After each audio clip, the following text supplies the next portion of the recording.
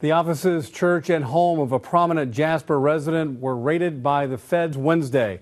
This morning around 9, federal investigators descended on the deep East Texas Council of Government offices, the new Lighthouse Church on Helen Street in Jasper, and the home of Walter Diggle Sr. An FBI spokeswoman confirmed personnel from the FBI, the IRS, CID, and Homeland Security's ICE were lawfully present at the 3 locations. The doors were locked at all 3 locations and were being monitored by agents. A neighbor of Diggle's declined comment, but said it was surprising to hear about the investigation and see the agents in the neighborhood. Diggle's mail person was surprised about the news, but others were not.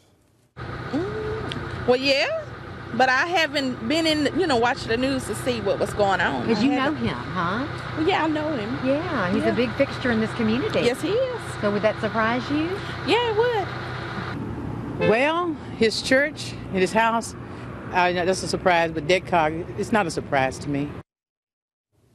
FBI spokeswoman Catherine Chamont says once the investigation is complete, it will be turned over to the U.S. Attorney for the Eastern District of Texas.